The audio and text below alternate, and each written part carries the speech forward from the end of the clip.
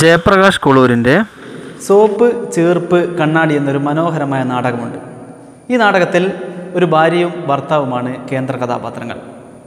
ഇവരിതുവരെ കണ്ണാടി കണ്ടിട്ടില്ല. അങ്ങനെ ഇരിക്കെ ഒരു നാൾ ഈ ഭർത്താവിന് ഒരു കണ്ണാടി കിട്ടുന്നു.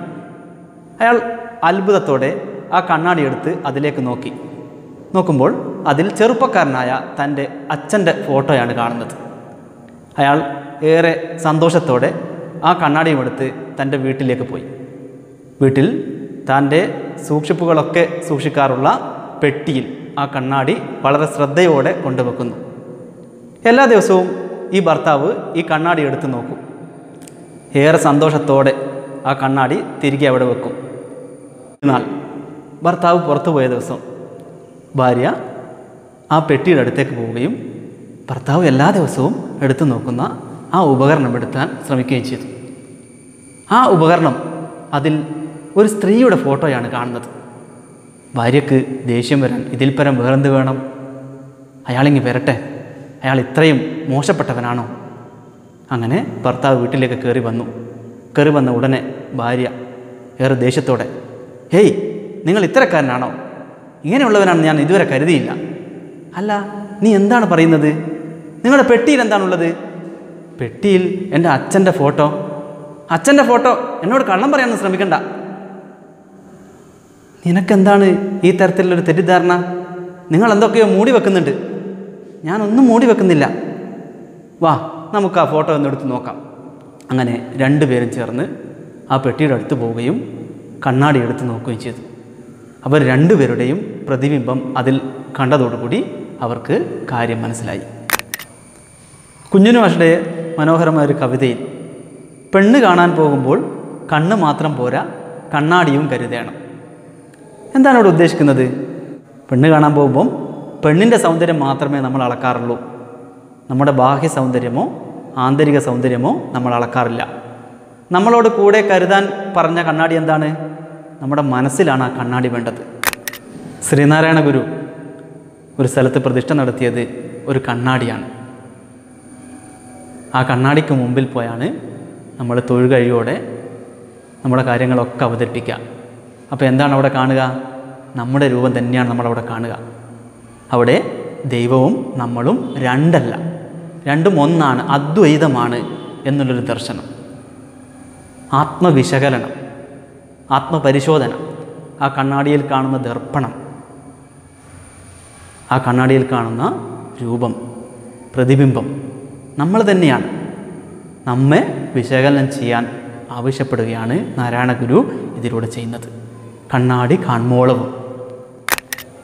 നിങ്ങൾ വിക്ടേഴ്സ് ചാനലിൽ നമ്മുടെ ഒന്നാമത്തെ പാഠഭാഗവുമായി ബന്ധപ്പെട്ടിട്ടുള്ള 2-3 ക്ലാസ്സുകൾ കണ്ടല്ലോ.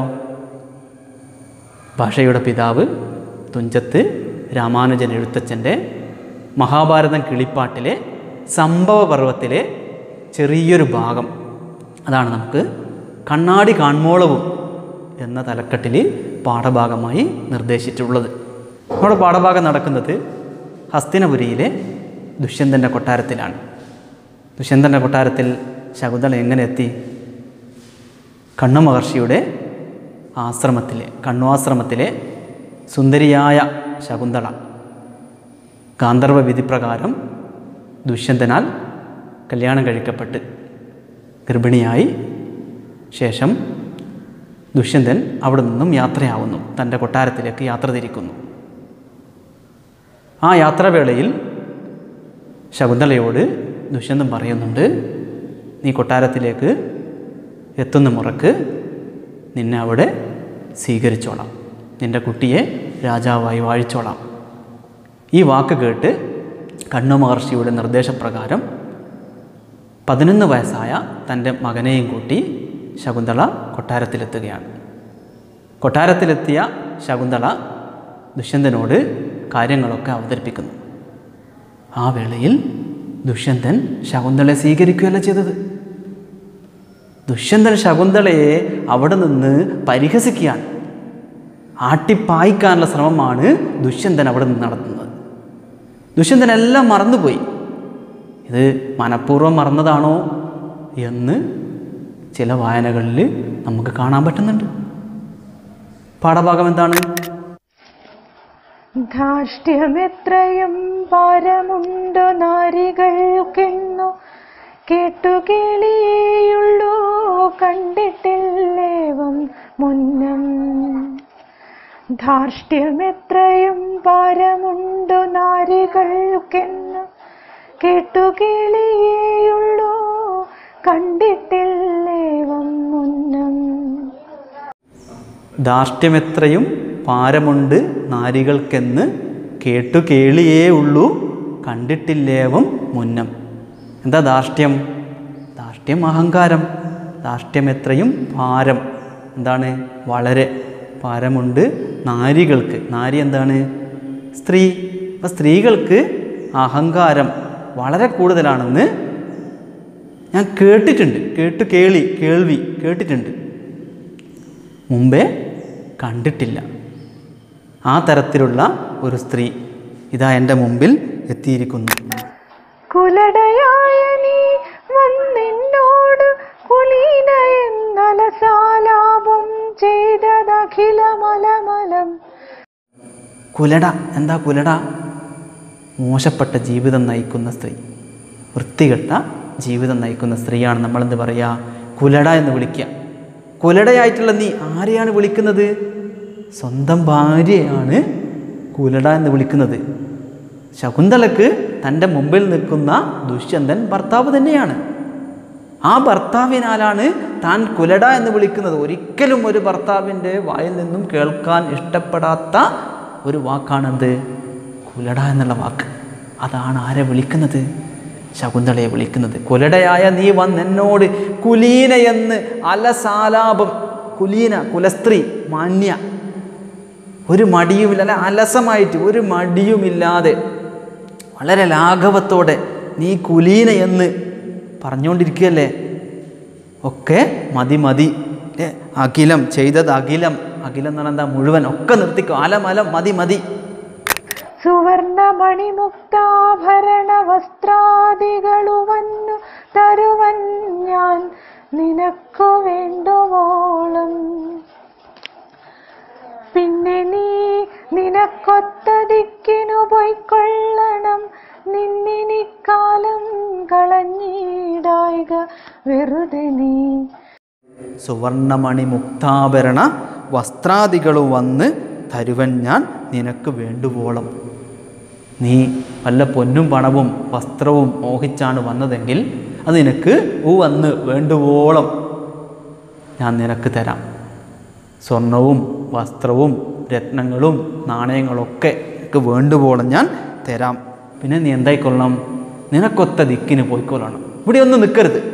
നിന്നെപ്പോലെയുള്ള സ്ത്രീകൾക്ക് നിൽക്കാനുള്ള ഇടമല്ല ഇവിടെ. നിന്നെപ്പോലെയുള്ള സ്ത്രീകൾ വേറെ എവിടെയൊക്കെയോ കാണും. നീ അവിടെ തന്നെ പോകും. കൊട്ടാരത്തിൽ നിനക്ക് സ്ഥാനമില്ല. നിന്നെ ഇങ്ങനെ കണ്ടിരിക്കാൻ എനിക്ക് താല്പര്യമില്ല. എനിക്ക് ഇതിനൊന്നും ഒരു താല്പര്യവുമില്ല. എനിക്ക് തീരെ നേരമില്ല. കോകില നാരി പോലെ നീ പരഭൃതയല്ലോ. പോക വൈകാതെ നിന്നെ കാൺകയിലിച്ഛയില്ല. ശകുന്തളയെ വേദനിപ്പിച്ച, വല്ലാതെ വേദനിപ്പിച്ച മറ്റൊരു വരിയാണിത്. കോകില നാരി പോലെ നീ പരഭൃതയല്ലോ. എന്താ കോകിലം? കുയിൽ. കുയിലിൻ്റെ ജനനവുമായി ബന്ധപ്പെട്ട കഥ നിങ്ങൾക്കറിയാം. അറിയായിരിക്കും അല്ലേ? കുയിൽ സാധാരണ കാക്കക്കൂട്ടിലാണ് മുട്ടയിടുക. കാക്കക്കൂട്ടിൽ മുട്ടയിടുന്നു. കാക്ക ആ മുട്ടക്ക് അടയിരിക്കുന്നു. കാക്ക വിചാരിക്കും തൻ്റെ മുട്ടയാണെന്ന്. അങ്ങനെ അടയിരിക്കുന്നു. ആ മുട്ട വിരിയുന്നു. കുയിൽ പറക്കാൻ പ്രായമാകുമ്പോൾ പറന്നു പോകുന്നു. അപ്പോഴാണ് കാക്കക്ക് ഇത് കുയിലിൻ്റെ കുട്ടിയാണെന്ന് തിരിച്ചറിയുന്നത്. ഇതുപോലെ നീ മറ്റൊരാളാൽ വളർത്തപ്പെട്ടവളാണ് പരഭൃത. എന്താ പരഭൃത? മറ്റൊരാളാൽ വളർത്തപ്പെട്ടത്. ശകുന്തളയുടെ ജനനകഥ നിങ്ങൾ കേട്ടിട്ടുണ്ടോ? വിശ്വാമിത്ര മഹർഷി മാലിനി നദിയുടെ തീരത്ത് തപസ്സനുഷ്ഠിക്കുന്ന കാലം. ഏതോ വലിയ വരം കരഗതമാക്കാൻ വേണ്ടി വിശ്വാമിത്ര മഹർഷി തപസ്സിലാണ്. ഇത് ദേവേന്ദ്രൻ കാണുന്നു. തൻ്റെ സ്ഥാനം നഷ്ടപ്പെടാൻ ഇത് ഇടയാകുമെന്ന് ദേവേന്ദ്രൻ കണക്ക് കൂട്ടുന്നു. അങ്ങനെ അപ്സരസ്സുകളിൽ ഏറ്റവും സുന്ദരിയായ മേനകയെ ദേവേന്ദ്രൻ തൻ്റെ അടുക്കലേക്ക് വിളിക്കുന്നു. മേനകയോട് പറയുന്നു, നീ വിശ്വാമിത്ര മഹർഷി മാലിനി നദിയുടെ തീരത്ത് തപസ്സനുഷ്ഠിക്കുന്ന കാര്യം അറിഞ്ഞിട്ടുണ്ടോ? അറിഞ്ഞിട്ടുണ്ട് എന്നൊക്കെ പറയുന്നു. എങ്കിൽ നീ ഒരു കാര്യം ചെയ്യണം, വിശ്വാമിത്ര മഹർഷിയുടെ തപസ് മുടക്കണം. മേനക പറയുന്നു, ഏറെ ശ്രമകരമായ കാര്യമാണ്. കാരണം വിശ്വാമിത്ര മഹർഷിയെ അങ്ങനെയൊന്നും തപസ്സിൽ നിന്നും പിന്തിരിപ്പിക്കാൻ കഴിയില്ല. എന്ത് മാർഗം സ്വീകരിച്ചും നിനക്ക് വിശ്വാമിത്ര മഹർഷിയുടെ തപസ് മുടക്കാമെന്ന് പറയുന്നു. അങ്ങനെ മേനക, അതീവ സുന്ദരിയായ മേനക മാലിനി നദിയുടെ തീരത്ത് വിശ്വാമിത്ര മഹർഷിയുടെ സന്നിധിയിൽ എത്തിച്ചേരുകയാണ്. വിശ്വാമിത്ര മഹർഷി ഇതൊന്നും ഗൗനിക്കുന്നില്ല, ഇതൊന്നും കാണുന്നില്ല. അങ്ങനെ മേനക തൻ്റെ അംഗലാവണ്യം വിശ്വാമിത്ര മഹർഷിക്ക് മുമ്പിൽ പ്രദർശിപ്പിക്കുകയും ഇതിൽ മനംമാറ്റമുണ്ടാവുകയും മേനകയോടൊന്നിച്ച് വിശ്വാമിത്ര മഹർഷി കുറച്ചുനാൾ മാലിനി നദിയുടെ തീരത്ത് ജീവിക്കുകയും ചെയ്യുന്നു. ഇതോടുകൂടി വിശ്വാമിത്ര മഹർഷിയുടെ ബ്രഹ്മചര്യവും പൊട്ടിപ്പോകുന്നു. അങ്ങനെ മേനകയിൽ വിശ്വാമിത്ര മഹർഷിക്ക് ജനിച്ച കുട്ടിയാണ് നമ്മുടെ കഥയിലെ ശകുന്തള. വിശ്വാമിത്ര മഹർഷി അനന്തരം അവിടെ നിന്നും പോകുന്നു. മേനക ദേവലോകത്തേക്കും പോകുന്നു. ആരാരുമില്ലാതെ ഒറ്റപ്പെട്ട ഒരു പിഞ്ചു പൈതലായി ശകുന്തള ആ മാലിനി നദിയുടെ തീരത്ത് ഉപേക്ഷിക്കപ്പെടുന്നു. ഒരുപാട് വന്യജീവികളൊക്കെ ഉള്ള സ്ഥലമാണ്. പക്ഷെ ഒന്നും ഈ കുഞ്ഞിനടുത്തേക്ക് വന്നില്ല. ഈ കുഞ്ഞിൻ്റെ കരച്ചിൽ കേട്ട് കുറച്ച് പക്ഷികൾ അടുത്ത് വന്നിരുന്നു. അതിനെ ലാളിക്കാൻ ശ്രമിച്ചു. പക്ഷികൾക്ക് പറയുന്ന മറ്റൊരു പേരാണെന്ത്? ശകുന്തങ്ങൾ. ഒരു ദിവസം കണ്ണു മഹർഷി ഈ കുഞ്ഞിൻ്റെ അരികിലെത്തി. അവിടെ ഒരു കുഞ്ഞും കുറച്ച് പക്ഷികൾ, ശകുന്തങ്ങൾ. ഈ ശകുന്തങ്ങൾ ലാളിച്ച് ഓമനിച്ച് വളർത്തുന്ന കാഴ്ചയാണ് കണ്ണു മഹർഷി കാണുന്നത്. കണ്ണു മഹർഷി ആ കുട്ടിയെ തൻ്റെ ആശ്രമത്തിലേക്ക് എടുത്തുകൊണ്ടുപോകുന്നു. ആശ്രമത്തിലെ ഒരംഗമായി ശകുന്തളയെ സ്വീകരിക്കുന്നു. ശകുന്തങ്ങൾ വളർത്തിയതിനാൽ ഈ കുഞ്ഞിന് കണ്ണു മഹർഷി എന്ത് പേരിട്ടു? ശകുന്തള എന്ന് പേരിട്ടു. അങ്ങനെയാണ് ശകുന്തളയ്ക്ക് ശകുന്തള എന്ന പേര് വന്നത്. അപ്പോൾ കഥ മനസ്സിലായല്ലോ. കോകില നാരി പോലെ നീ പരഭൃതയല്ലോ, പോക വൈകാതെ നിന്നെ കാണുകയിൽ ഇച്ഛയില്ല. ജന്മം കൊണ്ടും നീ മോശപ്പെട്ടവളാണ്, നിനക്ക് വളർത്തു ദോഷവുമുണ്ട് എന്നൊക്കെ അപഹസിക്കാനുള്ള ശ്രമം. അതാണ് ദുഷ്യന്തൻ നടത്തുന്നത്. നിനക്ക് വളർത്തു ദോഷമുണ്ട്, വളർത്തു ദോഷമുള്ളത് കൊണ്ടാണ് നീ വായിൽ തോന്നിയതൊക്കെ ഇവിടെ വന്ന് പുലമ്പുന്നത് എന്ന് പോലും അധിക്ഷേപിക്കാൻ ദുഷ്യന്തൻ ശ്രമിക്കുന്നു. സുന്ദരി ശകുന്തള പിന്നെയും ഉര ചെയ്താൾ, നിന്ദാവാണികൾ കേട്ടു മന്ദാക്ഷഭാവത്തോടും. ഇങ്ങനെ എന്തെന്നില്ലാത്ത രീതിയിൽ നിന്ദാവാണി, വാണി വാക്ക്, നിന്ദിക്കുന്ന വാക്കുകൾ, തന്നെ അപഹസിക്കുന്ന വാക്കുകൾ ഒക്കെ കേട്ട് മന്ദാക്ഷഭാവം, എന്താണ്, ലജ്ജയോടെ ലജ്ജിച്ച് തല താഴ്ത്തി ഇങ്ങനെ ഇരിക്കുകയാണ്. പക്ഷേ ആർജവമുള്ള ഒരു ശകുന്തളയാണ് എഴുത്തച്ഛൻ സൃഷ്ടിച്ചത്. ഇതൊക്കെ കേട്ട് തല താഴ്ത്തി കൊട്ടാരത്തിൽ നിന്നും ഇറങ്ങിപ്പോരുന്ന ഒരു സ്ത്രീയെയല്ല ശകുന്തളയിൽ നമ്മൾ കാണുന്നത്, എഴുത്തച്ഛൻ്റെ ശകുന്തളയിൽ നമ്മൾ കാണുന്നത്. അവൾ എല്ലാറ്റിനോടും തൻ്റെ ഭർത്താവായ ദുഷ്യന്ത മഹാരാജാവിനോട് കണക്ക് ചോദിക്കുകയാണ്. ഏത് തരത്തിലുള്ള വാക്കുമാറ്റലാണ് നിങ്ങളിവിടെ നിർവഹിച്ചിട്ടുള്ളത് ഒക്കെ ചോദിക്കുകയാണ്.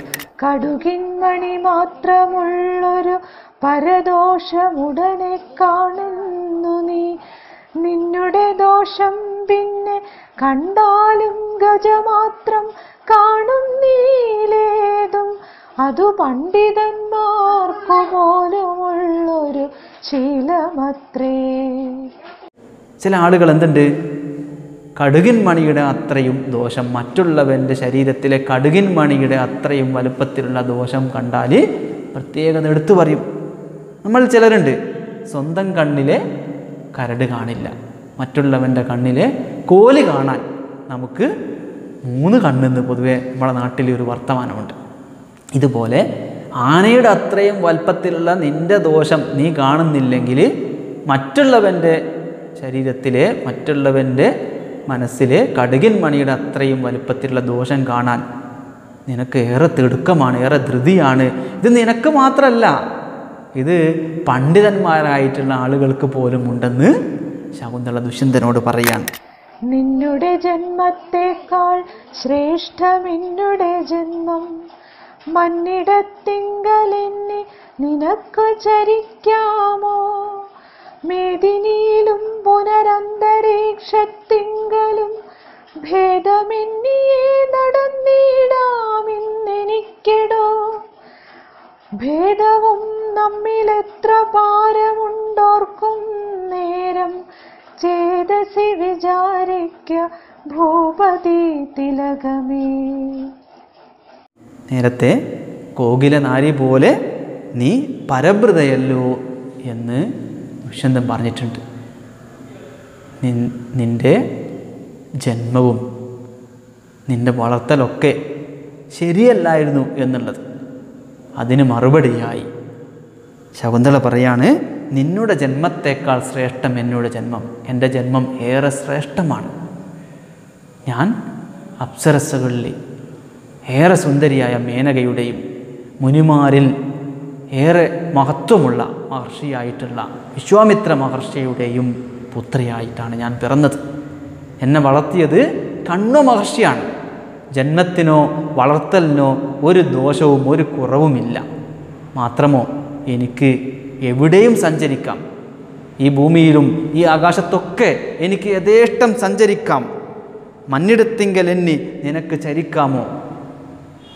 നിനക്ക് ഈ ഭൂമിയിൽ നിന്ന കളി അത് മാത്രമല്ല നിനക്ക് നടത്താൻ പറ്റുള്ളൂ.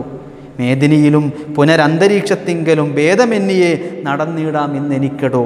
മേദിനി ഭൂമി, പുനരന്തരീക്ഷം ആകാശം, ഭൂമിക്ക് അപ്പുറത്തുള്ള സ്ഥലം. എനിക്ക് ഭൂമിയിലും ആകാശത്തിലും ഒക്കെ എനിക്ക് സഞ്ചരിക്കാം, ഒരു വ്യത്യാസമില്ലാതെ. ഭേദമെന്നിയെ നടന്നിടാമെന്നെനിക്കടോ. ഭേദവും നമ്മിലെത്ര പാരമുണ്ടോർക്കുന്നേരം ചേതസേ വിചാരിക്ക ഭൂപതി തിലകമേ. നമ്മൾ തമ്മിൽ ഒരുപാട് വ്യത്യാസമുണ്ട്. അത് നിങ്ങൾ മനസ്സിലൊന്ന് വിചാരിക്കുക. നമ്മൾ തമ്മിൽ ഒരുപാട് വ്യത്യാസമുണ്ട്. എത്രത്തോളം?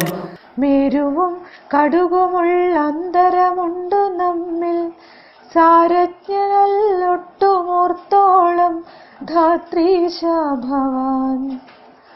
മേരു പർവ്വതം അല്ലെങ്കിൽ കുന്ന്. കടുക് നിങ്ങൾക്കറിയാം.